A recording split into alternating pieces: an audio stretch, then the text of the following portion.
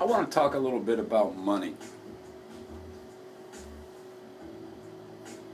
I actually have a degree from the University of Illinois in finance, and we studied the financial system. So I do know some fundamental concepts about money. I've got a bachelor's degree. I was a business consultant for 8 years. And of course I operate in this society with money, just like everybody else.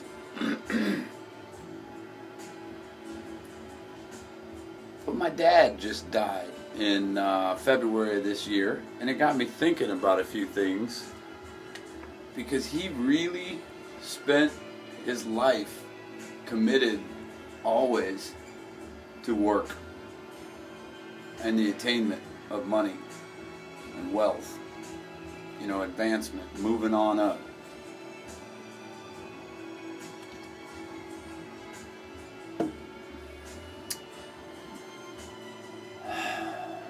I guess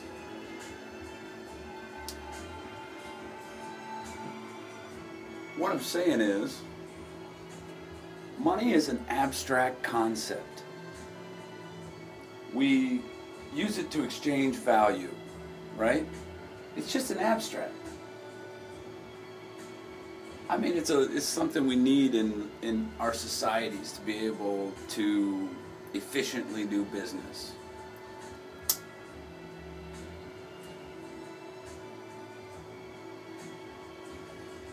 And have value, and hold value, and transfer value.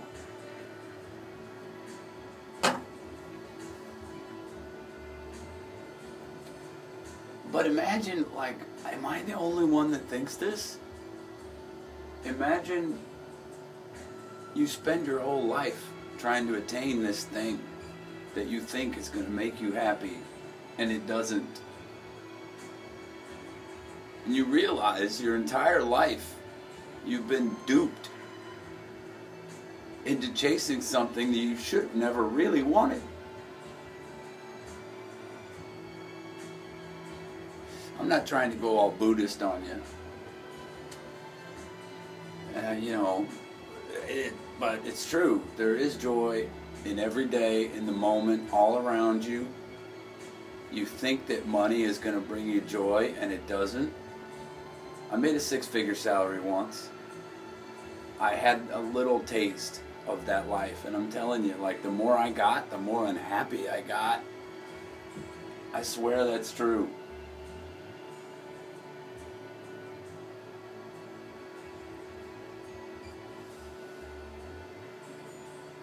To the point that I completely abandoned the corporate world and basically spent the next 6 years burning down the house.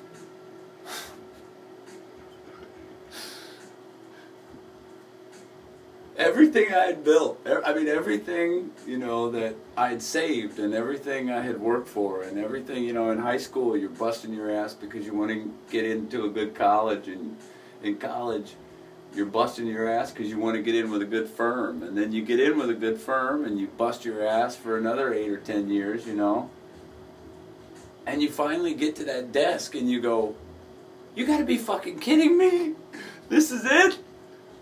This is it? Like, this can't be what I've spent my life chasing, right?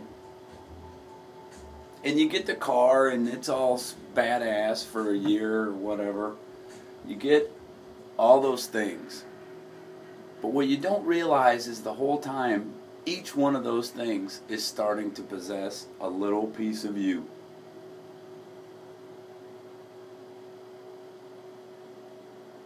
And a little piece of your day, and a little piece of your mind, and a little piece of your money, which you must love because you chase it every day, you know.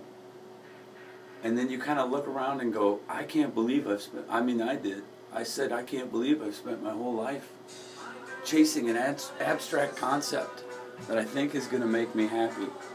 But that's what we do here in America.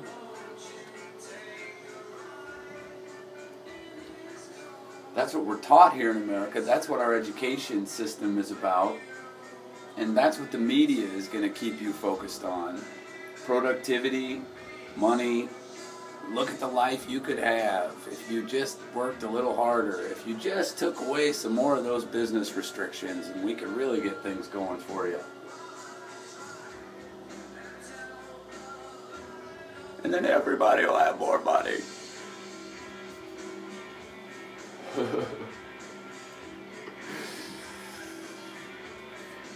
We spend our lives chasing an abstract concept, is my point. I can't believe it. Like, the death of my dad has really awakened me to that idea. He was so committed.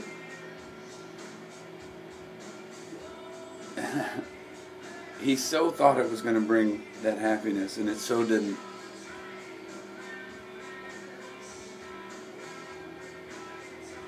And the lesson didn't go unnoticed, you know?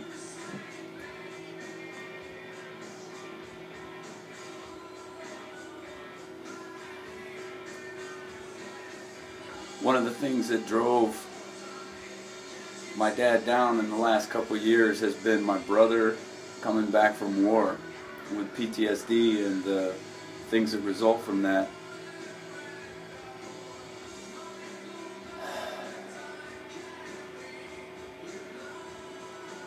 You know, that's a terrible thing. I don't even want to get into that.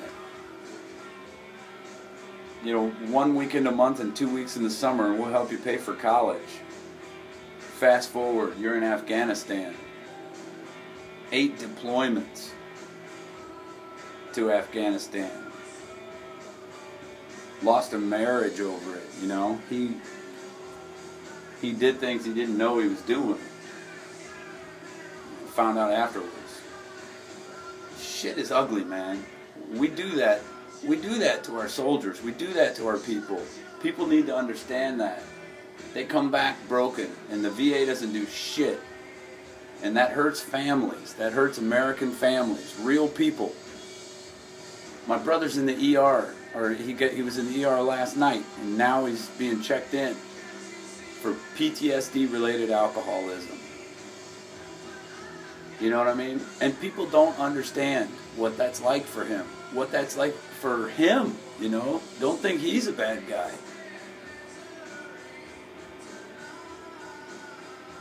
To just be in a constant state of fight or flight, to be in a constant state of anxiety, to not be able to shut it off, to not be able to sleep, to not be able to eat properly, to not be able to function.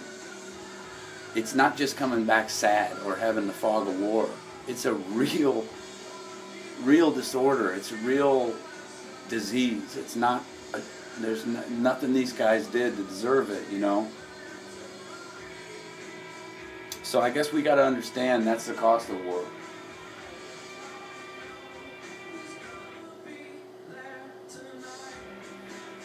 Measured in money.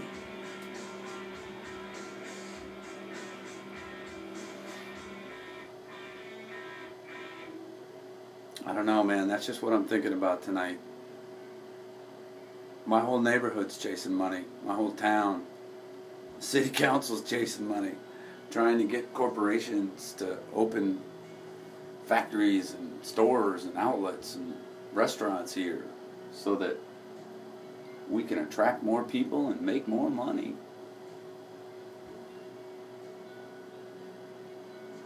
And I see people walking around in their lives like they're not even awake, like they're not even aware of what they could do today if they weren't saddled in all these ideas about what they're supposed to do.